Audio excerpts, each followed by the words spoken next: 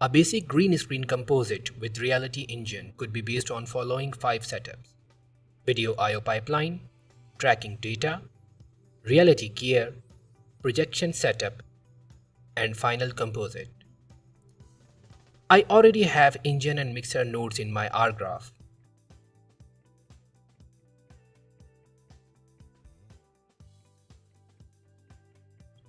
Let's start with the Video I/O setup.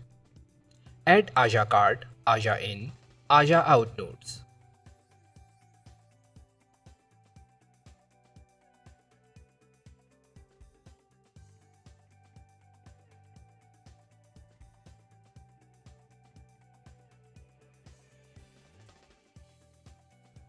Select AJA card node and select the device ID. I am using external hardware for referencing. Now connect the device out pin of AJA card to device in of AJA in node. Select input mode.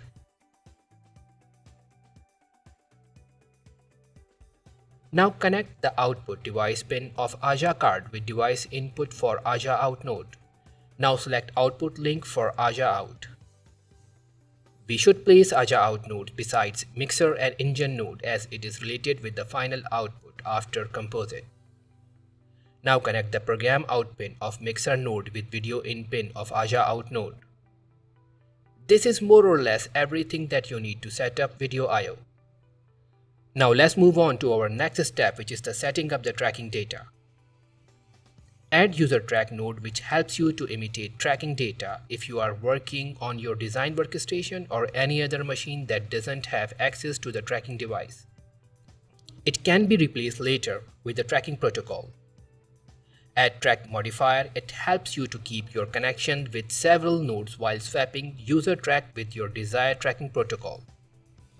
Now add lens node, which holds pre-calibrated stock lenses. But remember, sometimes you don't need this node as your tracking data already carries lens information with it.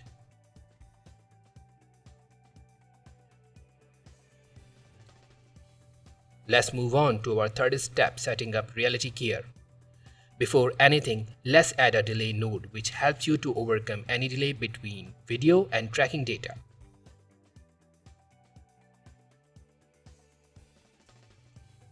Reality Gear is the image-based gear which required clean plate.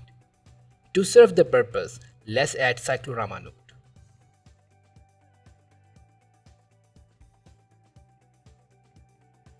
But first we need to undistort the video. Let's connect the pin as shown in the video.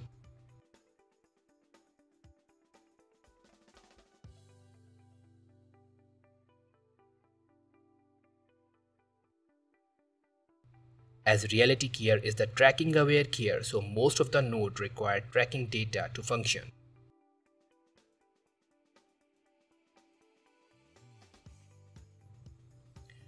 Let's add Reality Gear node.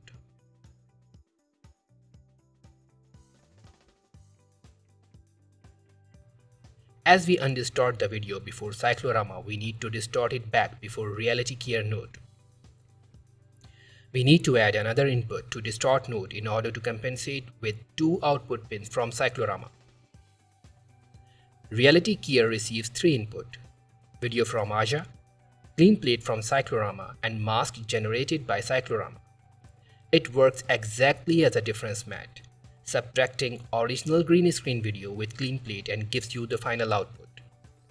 Now let's add the virtual camera.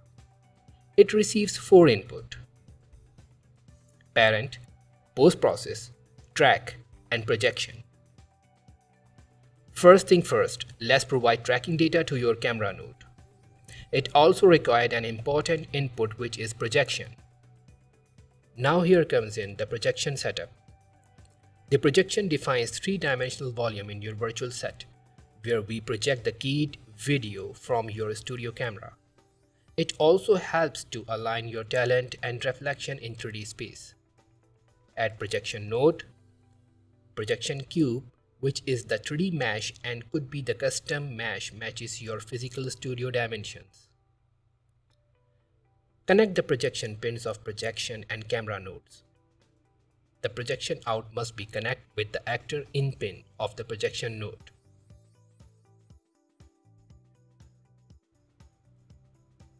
Before connecting the keyed output to the projection, you must undistort the video.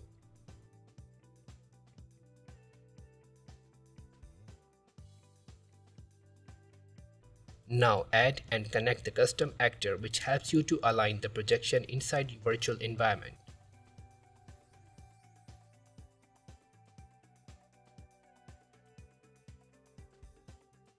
Now add post-process node to the camera, and this will complete the virtual camera and projection setup.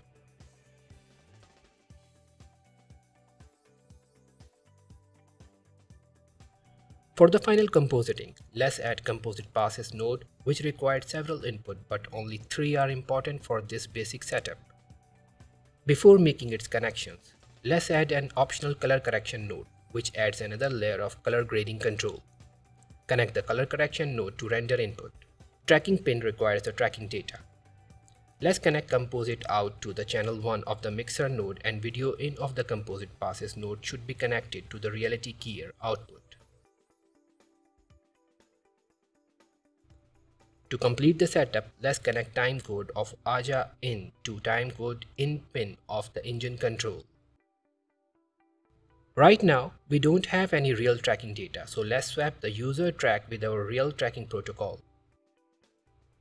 Any tracking protocol requires some setup, which depends on your tracking service provider.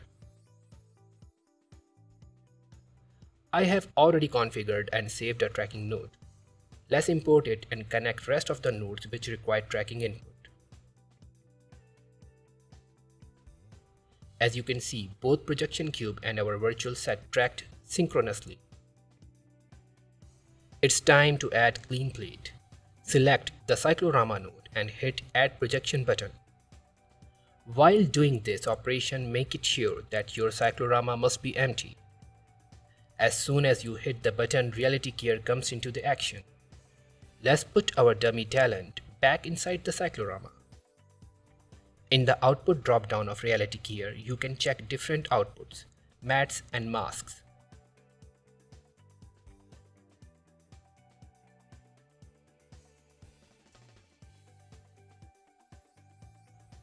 Now the reality keyer required some minor fine-tunes and color corrections.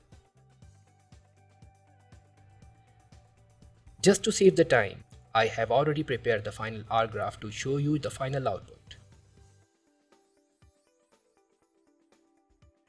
You may add another color correction node in order to blend both foreground and background together. For the further details about every node, you must refer to our documentation page. You can find the link in the description.